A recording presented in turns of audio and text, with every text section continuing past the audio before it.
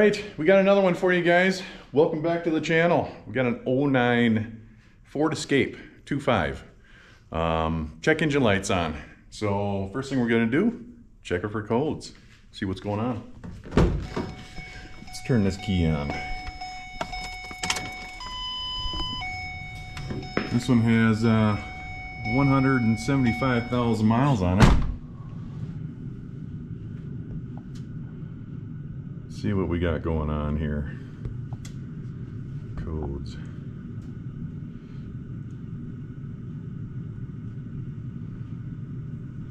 A P144A, evaporative emission system purge, vapor line restricted or blocked.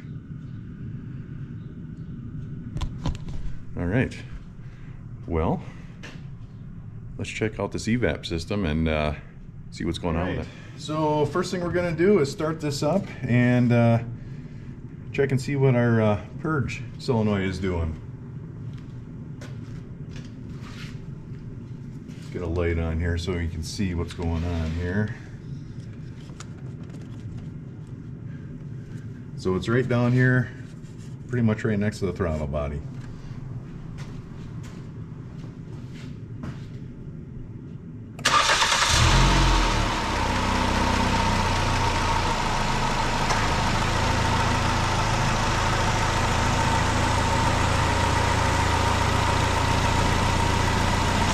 The purge line, you pull that off, and get that out of the way here.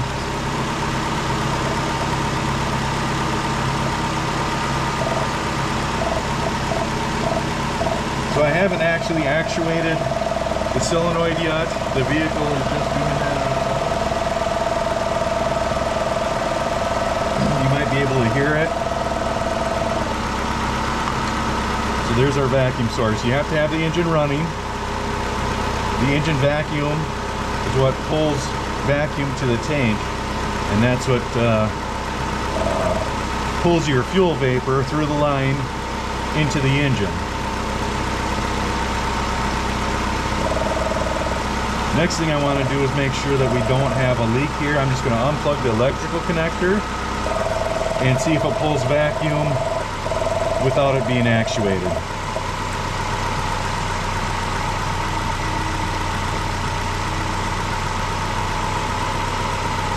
And you can see right there,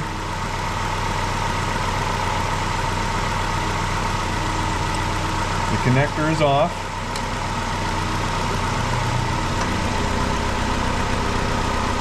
And we still got vacuum on there. We got full vacuum.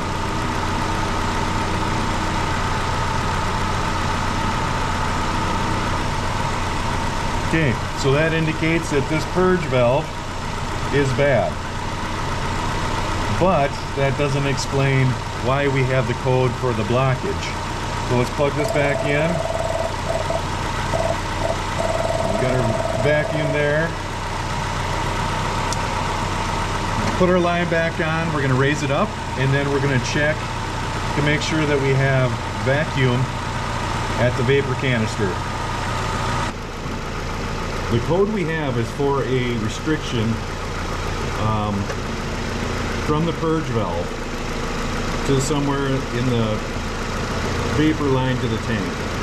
So the reason why it sets this code is because the fuel tank pressure sensor is not seeing that drop in vacuum. So it's not seeing the purge valve pulling vacuum on the tank, and it thinks there's a restriction there. That's why you get that code. Now this purge valve has failed, and it's actually leaking vacuum, so it's constantly pulling vacuum on the canister. So it's not what is causing the code right now. It is bad. The purge valve is bad, but that's not where the blockage code comes from. So we need to dig a little bit further here. What we're going to do is pull up some data on that fuel tank pressure sensor. We're going to close the vent valve, and we're going to open the purge valve and see if we see a drop in that fuel tank pressure. So let's see what we need to do here.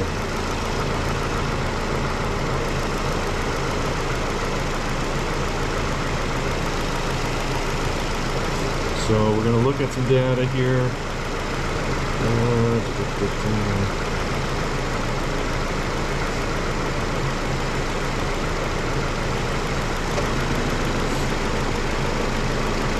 We're going to look at purge duty cycle.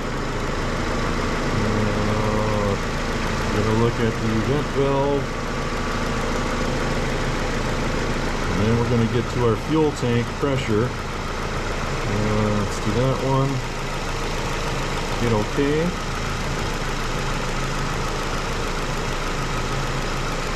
So we're going to pay attention to our pressure here. We're at 0.18. Let's increase this and see if we get a change here.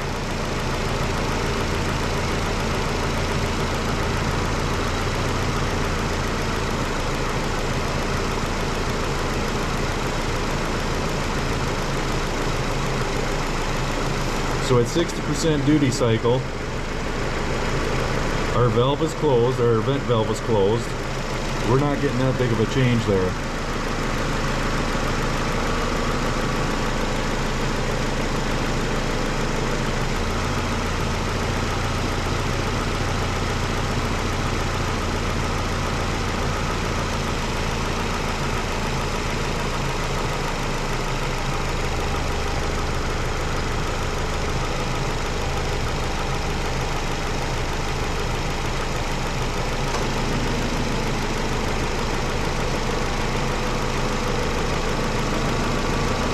That should be moving way past where it's at.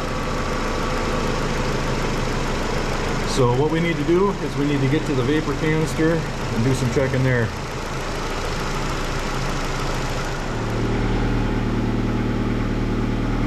Alright, so we got the vehicle on the hoist here. We're just going to actuate our purge valve.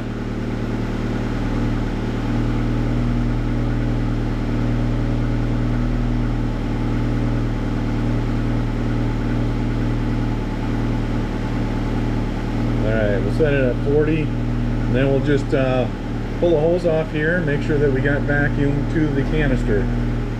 Alright, let's start with this one. This one actually comes from the front of the engine, or the front of the vehicle, right off the engine there.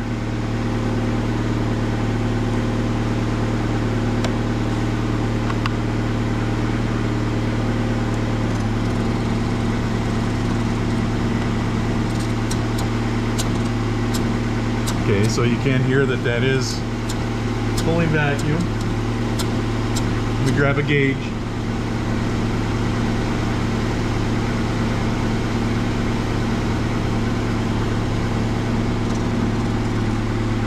Just to verify.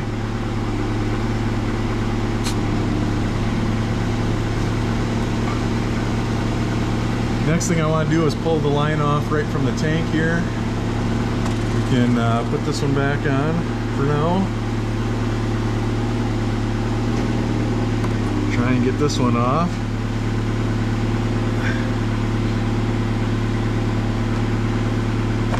Oh!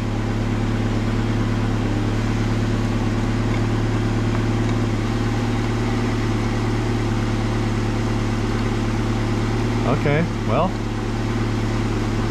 that is fuel. So we don't have to go much further than this. So the cause of that is actually that purge valve that is leaking. That purge valve should not be pulling vacuum on this system all the time, especially when the tank is full.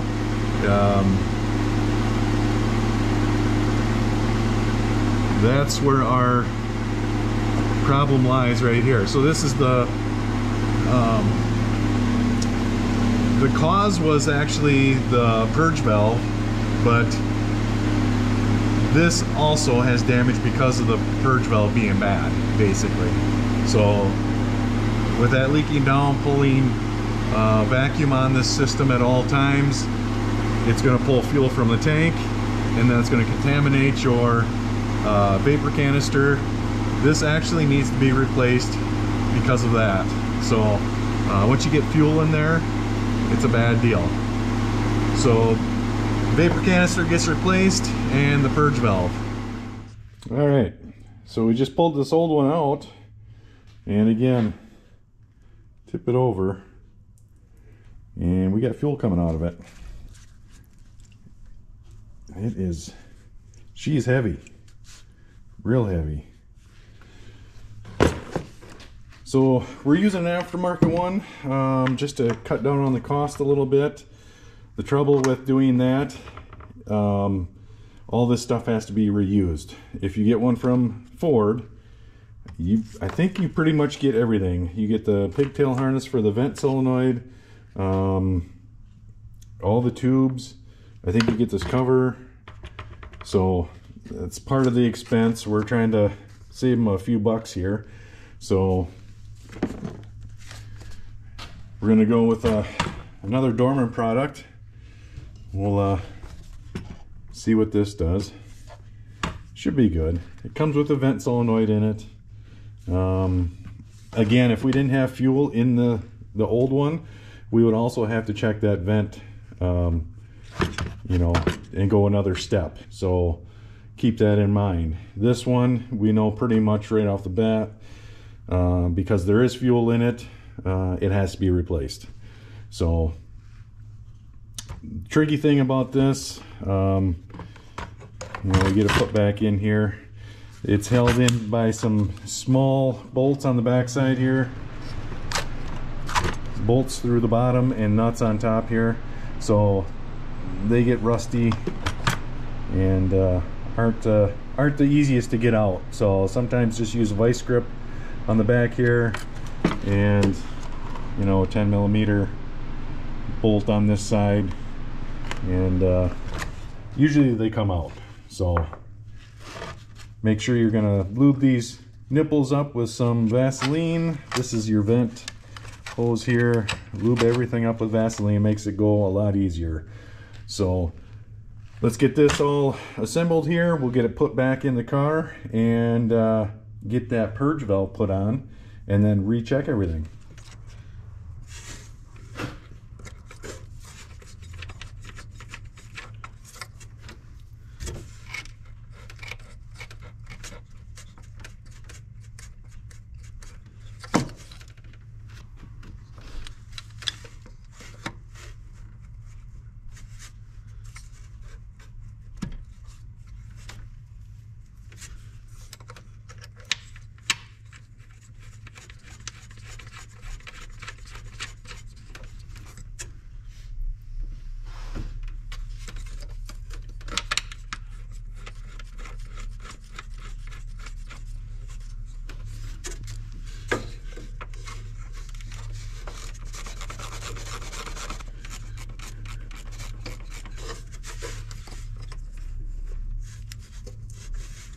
Okay, so our purge valve is in. We're going to leave our hose off, and we're just going to double check this and make sure that we don't have any purge flow with this unplugged. Let's unplug this. We'll start the engine up and just double check this.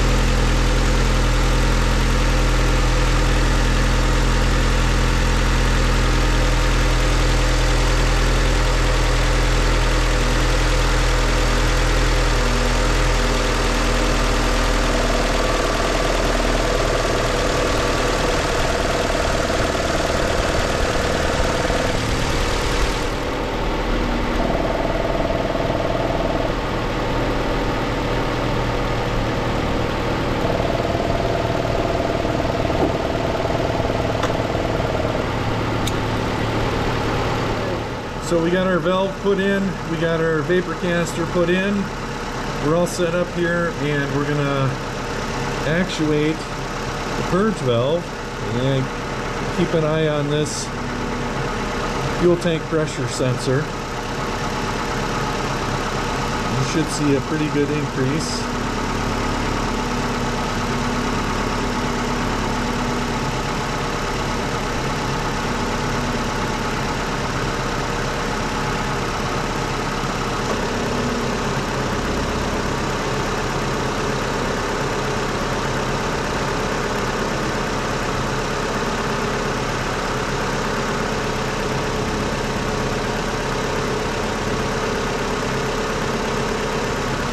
So that's what we're looking for.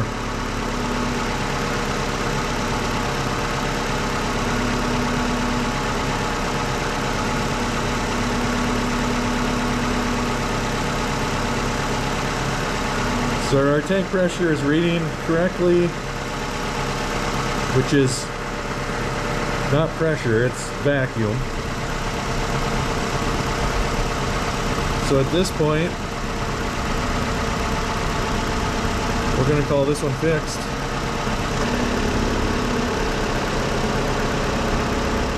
All right, that's going to do it for another one. Thanks again for watching, guys, and we'll see you next time.